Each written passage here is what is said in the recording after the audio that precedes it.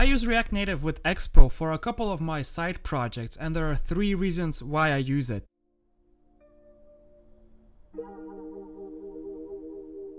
Reason 1, JavaScript. Now I'll be honest with you, I'm pretty fucking lazy. And you can look at my YouTube schedule to find that out. And that's one of the reasons why when I needed to create my mobile application, I actually picked React Native with Expo. Now, I personally knew Flutter. I have created applications with Flutter before, but the problem is I have so much more experience in JavaScript that when I was deciding to create like a mobile application, I was like, okay, I'm probably gonna create it with React Native. So naturally, I just swing more towards using TypeScript. Well, TypeScript, JavaScript, you know, basically the same thing, but I swinged more towards that rather than Dart with Flutter. Reason number 2, reusability. Now this is probably the biggest reason why I picked React Native. And to showcase you an example, take a look at this piece of code right here. The only thing that was changed was the components being used.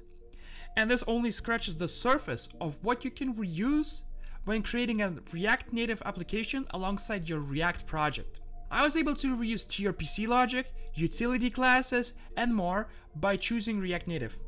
And I could go even further. I could, for example, use React Native Web and create components that could be reused across platforms in a monorepo. I could use Solito and have similar routing to my Next.js application and more. Since React Native helps me to reuse so much, it's no wonder that the job market prefers React Native as well, which is reason number 3 as well.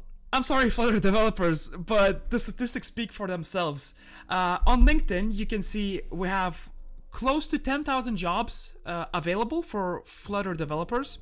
And if we had to compare it to React Native jobs, there are over 3 times more React Native jobs for React Native developers compared to Flutter. Now, let's say in the future, I'd need to hire some mobile developers, right? Wouldn't it make more sense to basically select from a bigger pool of developers, right? Because if Flutter isn't as popular, right, there aren't as many developers that use Flutter, right? It would make so much more sense to hire React Native developers or even React developers. And it would probably be much cheaper and easier to find them. While these are my reasons for using React Native, don't get me wrong, Flutter is awesome for creating mobile applications. Web applications? Well, not so much, to be honest. And my friends use Flutter to create their mobile applications, and it's been treating them really well. I personally have created Flutter applications myself, and it was a pretty smooth experience actually. Maybe I didn't really enjoy the syntax, but that's up to a subjective opinion, honestly. So yeah, if you like the video, I'd really appreciate if you guys liked it.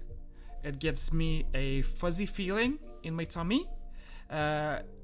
It's really good for the algorithm, and it will probably motivate me to create more videos. Maybe? I don't know.